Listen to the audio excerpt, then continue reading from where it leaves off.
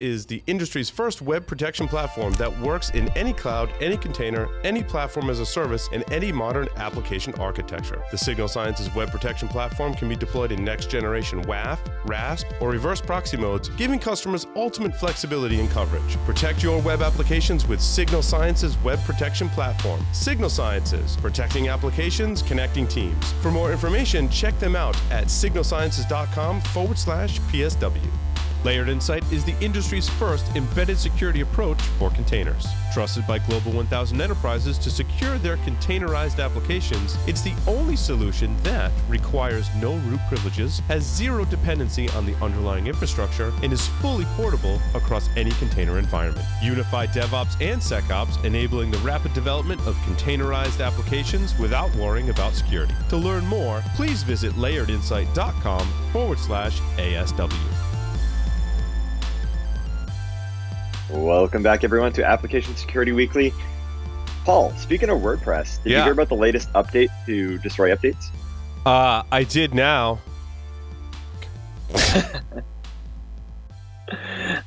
So what ended up happening is earlier this week, basically what ended up happening is they released 4.9.3 as a maintenance release.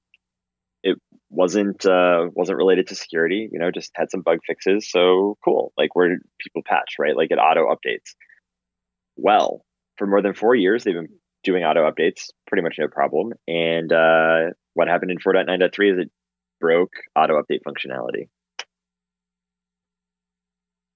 I'm speaking, but it's all expletives, so they're just muting my microphone. Well, can you imagine though? Like, so you run WordPress, right? It auto updates, and you think everything is fine. Do you think that like enough people are actually going to go fix this? Because they probably don't even know. Let's back up. If you run WordPress, you should never, ever, ever, ever think that everything is fine. Just throwing that out there. That's table stakes for running WordPress. Okay. That's probably Secondly, true. breaking auto updates that really sucks. That really sucks. Well, for those of us that run WordPress. Think about it, right? So to that end, what ends up happening is those people that run WordPress are used to, for the last 4 years now, auto updates happening. Mm-hmm. And unless you have really, really good information that gets pushed out to everyone, not just like a website that's up there that you have to go and consume, but like mass messaging, your shit is broken. Sorry, you need to actually patch this and fix this, because otherwise you're going to be vulnerable later. There's going to be so many more vulnerable websites as a result of this. My question is, have you played with WP Engine before? Are you still there? So, honestly, Go ahead, sorry. I was going to say I haven't as of yet, but tell me more. So I don't know a whole lot about it, and I'm surprised that I haven't researched it having WordPress. I actually have 4 essentially WordPress instances, right, that run 2 sites. So I've got a dev copy and a production copy. WP Engine helps you sync all of those copies and replicate across those multiple copies. It kind of sounded similar to like how you would deploy in a containerized environment, except it's very specific to WordPress. And that's really the model that I want to go to. I don't want to rely on the plugin updating process and the WordPress updating process in production. I want to move to a more DevOps style environment where I'm building and testing all of that in my dev and QA environment and then pushing out to production the final release. I don't want to have to do the updates for plugins or the WordPress engine or anything else, even updates to my theme, which is very important for security as well.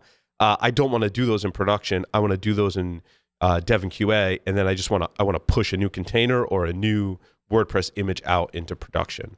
And that's the model that I will eventually adopt. I don't see a lot of documentation on how to do that inside of Docker, largely because I think most people that are using that model are using WP Engine, although I haven't really looked at exactly how WP Engine works. So it's my bad. I'm still learning. What I learn, I will share with our listeners.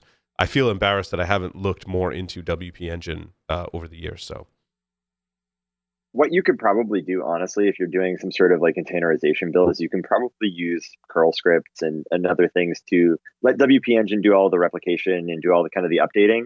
and then you have maybe a curl script that will run, that will Dockerize. It'll run like the Docker build process for you through a bash script, and it'll just put it all inside of the Docker container as a WordPress, like, import from WordPress or from WordPress, right? Whatever, because they actually, I believe, have a Docker container already, I gotcha. And then you can just move everything in.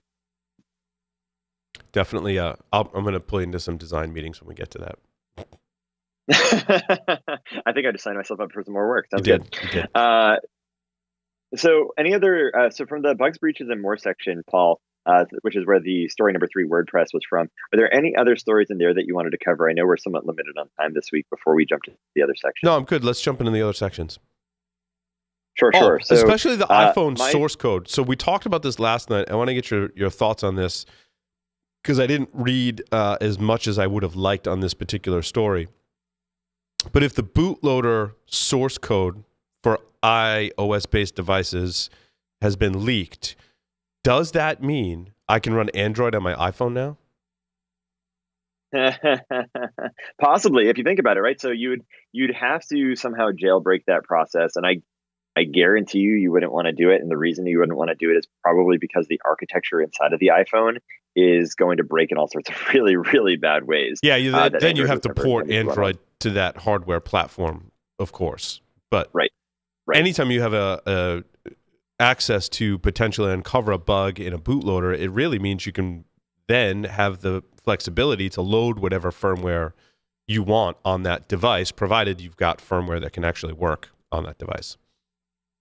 Yeah, absolutely. And so what was really interesting for those that don't know what happened, basically the iBoot software, which is the critical iOS program that helps your phone boot up, so that Apple logo you see as you boot your phone, for example, that's part of the iBoot process. And it's a secure process intended to prevent the circumvention of things like, logging in with a password or all sorts of other things.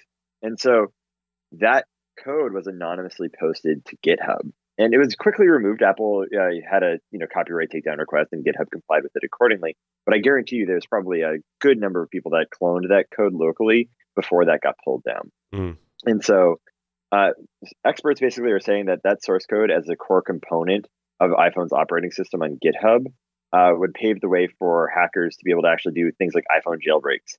Which, by the way, I posted up a link in the notes that I sent to you all, which is a link to the prices for current day like phone exploits.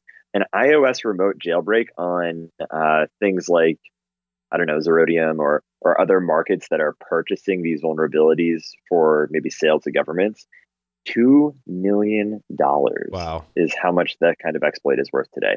So I guarantee you there's probably some really good companies like Azimuth Security, for example, who have probably pulled down that code, and they are pouring over it. By the way, I also heard, and this is going to enrage developers more than anything, they mixed tabs and spaces in that code, Paul. Oh my God. That's blasphemy. I'm disgusted right now. Indeed. I just threw up in my mouth a little bit. So yeah, I mean, as a Python developer like you, Paul, for me, it was just like, are you kidding me? They mix tabs and spaces. Like if this was written in Python, it would never run. But yeah, so needless to say, developers should be outraged. I'm just going to send an anonymous package to Apple with the Code Complete programming book. Have you ever read Code Complete? I have. It was a Microsoft engineer that wrote that book. And he's updated. Which would be kind of ironic. I want to buy an updated copy of that. I haven't read it in some time. When I was learning how to code while I was working part-time in college, one of my mentors that was teaching me how to program recommended that book. And he would like physically hit me if I mixed tabs and spaces. So, yeah, clearly. That's a good way to learn. Carrot and stick, give them the book and then hit them with it. It's like old school kung fu training is how I learned how to program. It's how you learn security too. It's kind of it's a good process. And so, needless to say, I think they need also that book, Clean Code. Excellent book. If you've never read it, Paul, I'll send you a copy. It's really, really good. It's been suggested that we create a book club for Security Weekly. On Business Security Weekly, we talk about business books. Now we've just started talking about books for application development and security. So clearly we're going to need some kind of, I don't want it to be too formal, but book recommendations I think are good.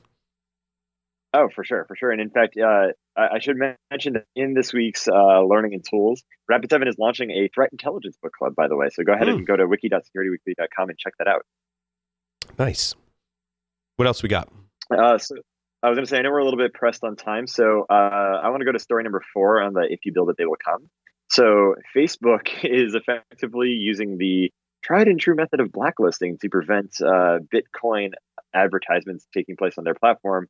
And Matt Sweesh, founder and cybersecurity startup Kome Technologies, was basically saying, look, they are bypassing the filters by using, zeros instead of O's and sevens instead of T's, and suddenly they're advertising Bitcoin again. And Come on, Facebook, blacklisting doesn't work. Well, and so that's a great point, Keith. And really what I want to talk about in this story is, all right, so this story starts with, I had a dream, right?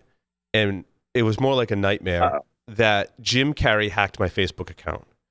And it was a very real dream. And to this day, I'm still mad at Jim Carrey for hacking my Facebook account, even though it was just in my own head.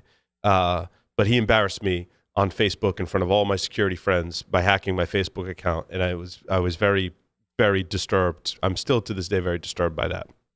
What's interesting, in real life, Jim Carrey has come out recently, removed his Facebook account, and is selling his stock or something in Facebook, I believe, as well, and encouraging others to leave Facebook, essentially stating that Facebook somehow collaborated with the Russian hackers that were trying to influence the election by taking out Facebook ads. And what I was explaining, actually, this to my wife, because we might have heard it like on the radio or the news, is I'm like, it's not like Facebook sat down with the Russian hackers and was like, let's make a deal. And the Russians like, yes, we drink vodka and make a deal.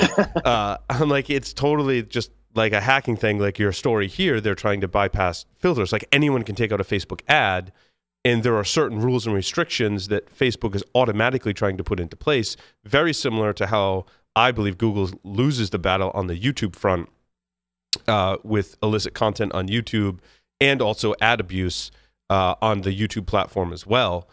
They've got a very, very severe application security problem in trying to enforce these rules about two things: content in and of itself, and taking out ads and preventing malicious things from happening. And you often see that in terms of limitations. You can't put URLs in a lot of places on YouTube and Facebook YouTube more appropriately, right? Because it'll be such something that's abused. But I feel like it's a cat and mouse game. I almost feel like we're always losing. And it kind of ties back to my Jim Carrey story as well, which I think is just ridiculous. So honestly, it's interesting because this is an architectural problem at scale, right? You are monetizing through advertisements. So you want more advertisements to be purchased. So you don't want to be too restrictive on how those advertisements are coming through. But you now are facing a threat model as a result of having those advertisements in place.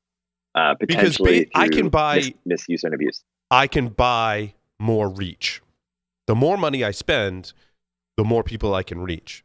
Whereas if I just set up a Facebook page or a YouTube account, getting people there is harder than if I were to just pay.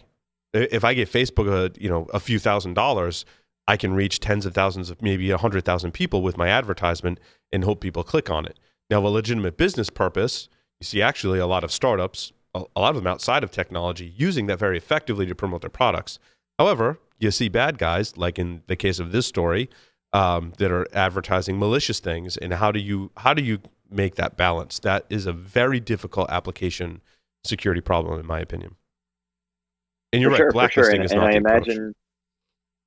I was going to say, I imagine that as artificial intelligence and machine learning gets adopted by some of these really large organizations who are pushing the envelope in that space, right? They're really innovating there. We will see some very interesting outcomes as a result of the work that they do. I know that we're very limited on time. I wanted to quickly just say that Microsoft has open sourced a new Kubernetes GPU and device scheduling extension. So if you are into Kubernetes, check that out. But Paul, I wanted to end, because I wear glasses personally, I wanted to end on the story number 4 on the food for thought section, which is Intel has made smart glasses that actually look normal. I don't know if you got a chance to look at the article at all, but it's got a nice video in it. And you know how people are kind of wearing the thick rim glasses, like the chunky glasses now? That's the new style. Yeah, I'm looking at the the picture of those style. glasses. I have Gunners, a couple of pair of Gunners that are similar frame. Right, right. And so what's interesting here, though, is there's no camera. There's no button to push, no gesture or swiping, no glowing LCD screen or any sort of thing like that. What it actually does is it projects a very low frequency, low emitting laser into your retina. Yikes. So it actually has, you have to get measured for these when they make the frame, but it has a kind of a laser on the side of the frame that is at such an angle that when you wear your glasses, it projects onto your retina. And so no one else would ever see that you're actually, like maybe unless you blink, that you actually have these kind of smart glasses. And so Intel is actually basically saying, look, we can build smart glasses that can do things like give you notifications or heads up displays in a way that is non-invasive to others around you, as in the case with Google Glass and the camera that was on it. And we can do it without the additional kind of like battery packs that you might need to carry around, or it's effectively a wireless technology similar to like the earbuds, or ear pods or whatever they're called. AirPods. So to that end, it's like they're taking this whole idea and they're like, cool. Rather than giving you like an LCD screen on your glasses, which can be intrusive, you can just project onto your eye, and if you look straight ahead, you won't see it. But if you look down, the projection actually ends up in your retina in such a way that you can actually see the image. So if you're interested in smart technologies and you're a listener, go check out that article. It's number 4 on the Food for Thought section. The last thing I want is notifications coming up on my glasses for social media. There's got to be better use cases for that. Yeah, no, I think for me it'll be driving. That would be really cool. Yeah, for sure. If they can project like another screen onto my eye, so I can have another screen of code, like I can have 3 monitors and like a 4th in my eye, that'd be cool. There you go. I don't know if it necessarily will work that way to write code while looking in my glasses, but yeah. Right. Well, so you have to, like, you're looking at your screen and you have to look through your glasses to actually write. Maybe it's telling you what code to write next. Maybe you're actually like looking up from Stack Overflow. Yeah, I just need Stack Overflow coming up in my glasses while I write code. That'd be awesome. That's a good use case. Or terrible. I mean, terrible use case. But I think at this point, right. It depends. You roll the dice. You roll the dice when you copy and paste from Stack Overflow, of course. Indeed. So yeah, in this case, I just want to say thank everyone for joining us this week again for another episode of Application Security Weekly. Remember to git, commit, and stay classy.